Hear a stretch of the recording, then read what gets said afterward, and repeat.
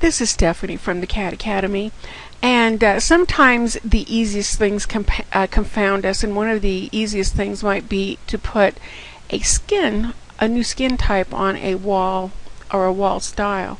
And so I want to draw, I have a environmentally sound new product that's a 10-inch CMU with a 2-inch gypsum board. And I go up to my favorites, and of course it's not there. But I would like to have one. Now, one of the tricks might be to put in a composite wall in memory to start with, and so this is a composite wall in memory.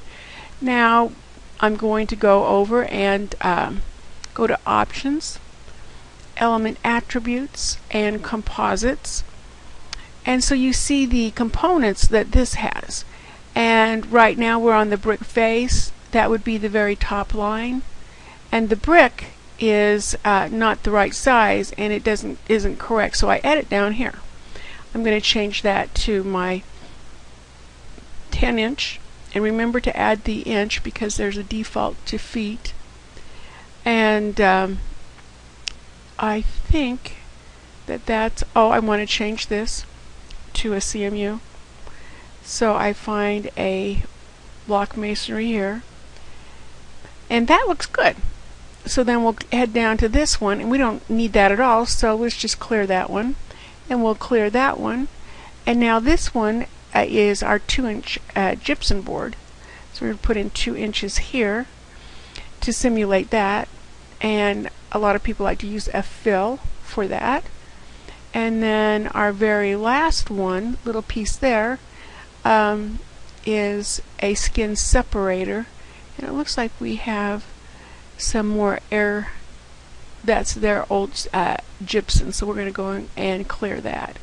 So basically now I've got my 2-inch gypsum, I've got my 10-inch CMU, and now I'm going to duplicate that so that I don't lose it, or I could rename it.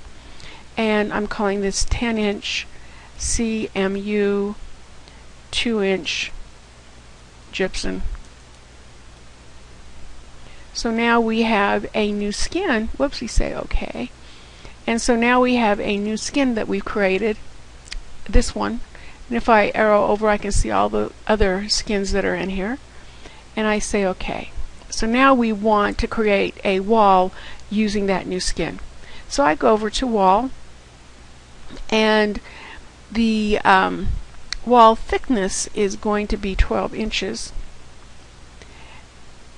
But I'm coming down here to my cut fill, and my cut fill for this would be my new 10-inch with 2-inch gypsum.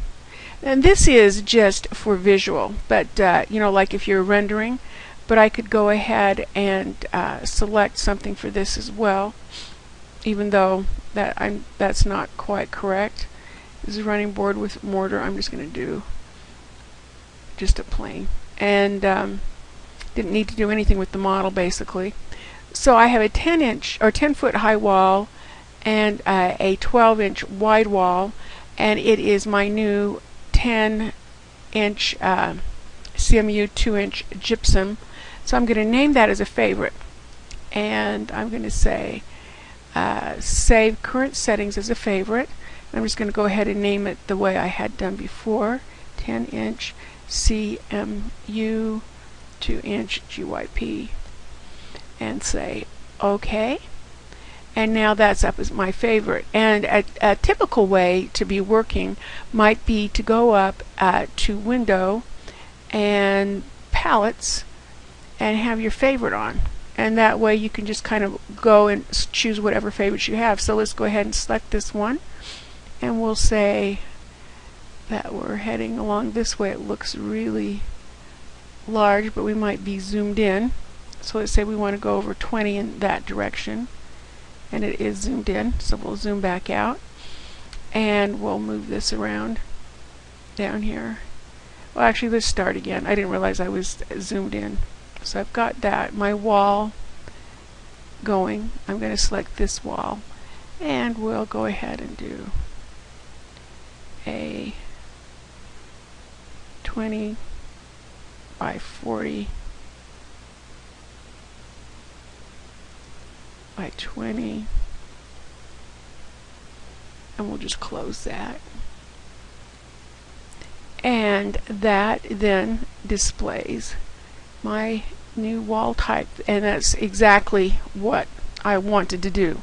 So if that's what you are needing to do and can't find how to do it, when you finally do it once, you think, how could I not figure that out?